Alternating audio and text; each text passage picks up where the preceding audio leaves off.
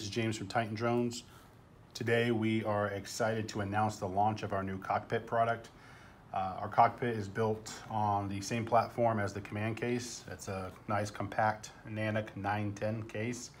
And this has a couple distinct differences from the command case. And you'll probably notice it as soon as I open it.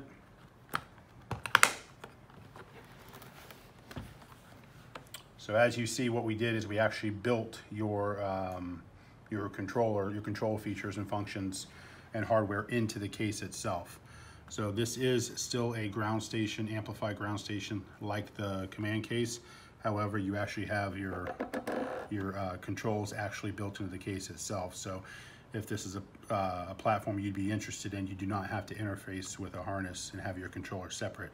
It's all one compact case. We're going to go over some of the features of the case.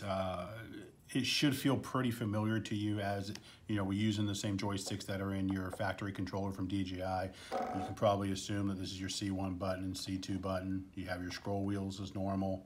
You have your flight mode toggle here. This happens to be an Inspire 1, so you have your return to home with your landing gear. You're all familiar with these buttons. Your shutter, your play, etc. And then this would be what you're normally used to seeing on the bottom of your controller. And now you have your HDMI and your CAN bus and USB, etc. This is your controller, and it's also your ground station built into one. So when you want to charge your controller, you would plug your controller in. That's the same thing you do in this port here. You're going to use your factory DJI wall charger to actually charge this case. Your amplifiers are built into the lid. And just like you're used to turning on your DJI controller, it's the same process. And you have your LED indicators there as well. All right, the Cockpit does come stock with our highest gain Omni antennas, which are these, somewhere between 14 and 16 inches long, depending on what the angle you have them bent at. All you would do is screw them on here into this RPSMA jack. Same thing on the other side.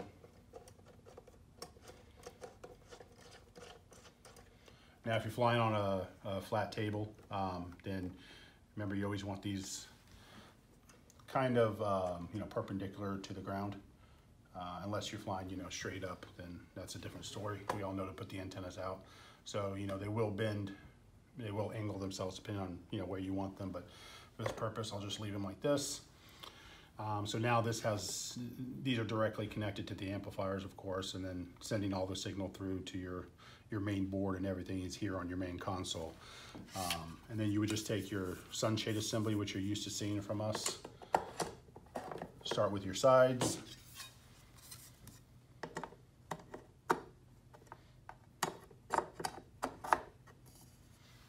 And then your top goes on last.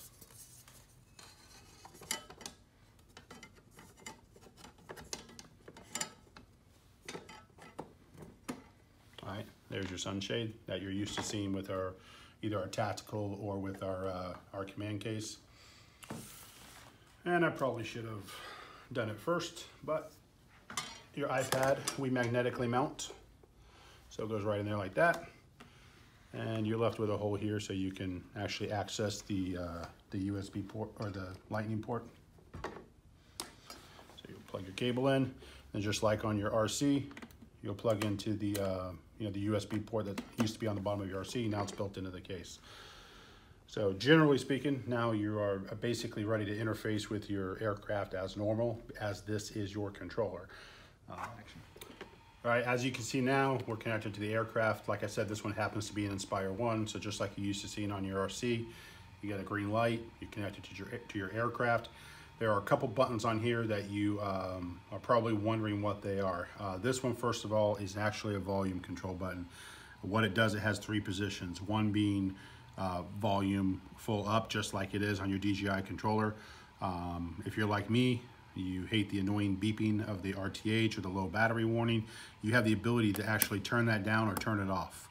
And that's what this button does. It allows you to choose between volume high, which is normal, volume low, or volume off. So that's just something that we added because we know that can be kind of annoying. All right, I'm going to power this up and just show you how this volume control works. So I'm going to power it up with the joystick in this position. Basically what that's going to do is give us a faulty calibration reading, and then you can hear the sound, and we'll show you what this volume control button does. So basically what you're hearing now is the high volume that you're used to hearing from the DJI controller. You can go in the middle, flip the switch up, that's completely off, so you don't have to listen to it. And again, this is for your RTH or low battery or whatever, you just don't want to hear the noise. Flip it up again, it's a much lower volume. You can still have an audible warning. We just gave you 3 different options: off, high, and low. All right, this button here you notice with the guard around it, we added this button. It's actually a cruise control. And what this does, this allows you to cut down on fatigue. So if you wanted to go half speed or full speed, depending, you can push this forward, and your aircraft is actually going to fly in a straight line at full speed, no matter which heading it's at. And then you have your hands free if you want to do some specific maneuvers and use your other buttons, why this is operating this stick for you, basically. And you do have some adjustment here, so you can go, different speed levels, but you push it forward and, all the way, and obviously it's going full speed in that direction. So you don't have to, if you're flying home and you don't have RTH initiated and you're used to holding this down, you don't have to anymore. Push this forward and it's going to do that for you. And there could be some obviously some shots that you're aiming to get to where you could use another hand. It would be pretty helpful. So that's kind of why we added that. So it's a cool little feature. We did put a guard around it because you do not want to take off with this in the full forward position, and you don't want to accidentally hit it when you're flying. So when it's pushed all the way down, everything's normal. You use this as normal. You're not getting rid of that. When this is all the way forward, your drone is flying full speed straight ahead, or whichever heading that it's pointed at. Like you're used to on your stock DJI controller, we put these buttons close together. So your C1 you can hold down easily with one finger, and then use your scroll wheel function. Same thing with C2, you're able to hold that down and use your scroll wheel function as well to go through some of your camera adjustment settings. All right, we have high gain omnidirectional antennas on here right now. You could obviously unscrew these, and now you have access to these RPSMA jacks, and you can go out to any external antenna. So if you have some directional antennas on a tripod, etc., or if you're going out to maybe a car kit, you have access to your amplifiers at those 2 ports right there. Just unscrew your whips and then run cables to any external antennas you may have. Usually it's going to be directionals, or like I said, omnis on a car kit. All right, when you're done flying for the day, you just shut down as normal. Now your RC is disconnected. Take off your sunshade.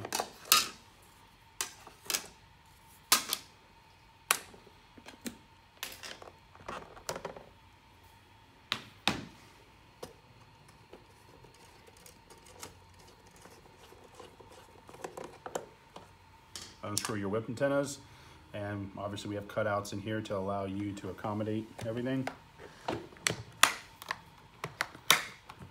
There you go. You have a nice compact, and this is probably looking a little bigger in the video than it is. This is a pretty compact case. It's probably about 13 by 9 inches by 4 inches. So look up the specs on the 910 and you'll see the exact dimensions. But this right here, as always, we do have a 1/4-20 threaded plate in here. So if ever you have want to mount this on a tripod, it will accommodate a 1/4-20 threaded tripod shoe. There will be a couple different pricing structures with the Cockpit. Like I said, this is an Inspire 1. It has an Inspire 1 RC built into it. So there would be 2 options. Number 1 is we can use a brand new remote and build you one of these ground stations from scratch. Or 2, we will give you the ability to send us your RC, whether you have a spare or whatever, and we can convert your RC into the Cockpit. So you will have 2 pricing structures. We will be releasing that information soon. So just know you'll have 2 options, a brand new one, or we use your RC. All right, at launch, this is ready to go for anybody with Phantom 3 Advanced, Phantom 3 Pro, Phantom 4, Phantom 4 Pro, Inspire 1, Matrice 600, Matrice 100, and your A3 controllers. We will be launching a version for the Inspire 2 and for the Matrice 200 as well, and that'll be coming in the future.